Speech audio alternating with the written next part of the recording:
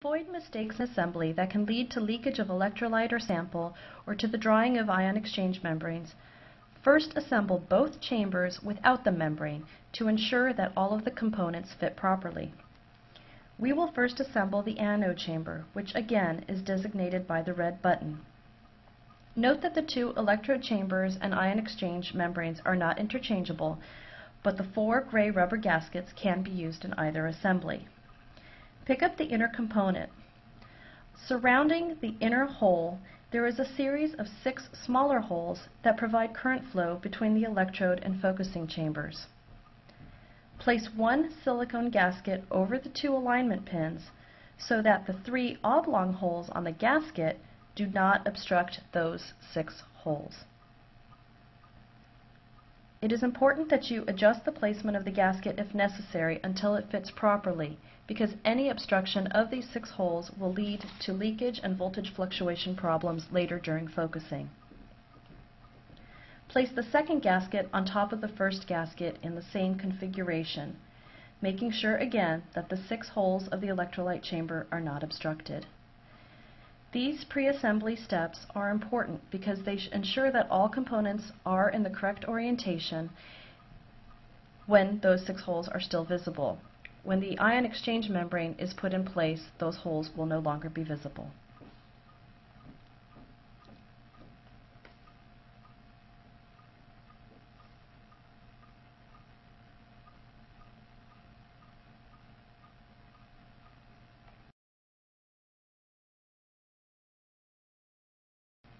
The outer component has 2 holes that connect with the alignment pins on the inner component. Fasten the halves of the electrode chamber together, making sure that those metal alignment pins fit into their corresponding holes. Tighten the captive threaded sleeve to ensure proper fit of all components.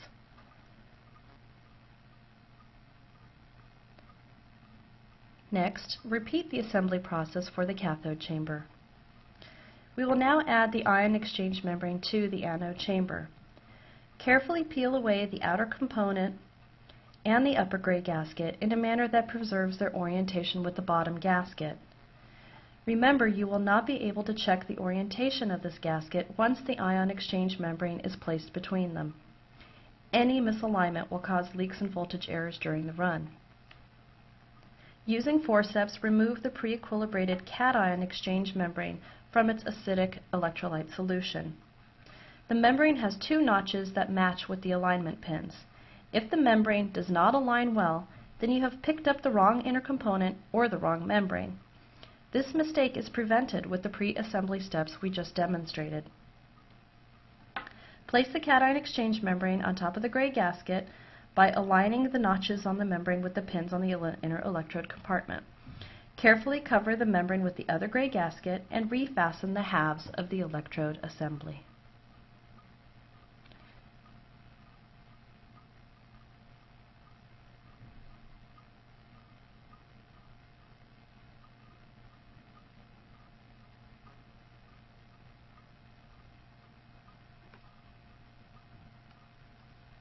Next, remove the vent button, which is located near the red button,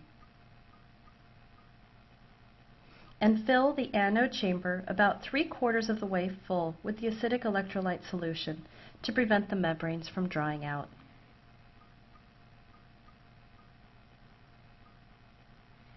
Replace the vent button.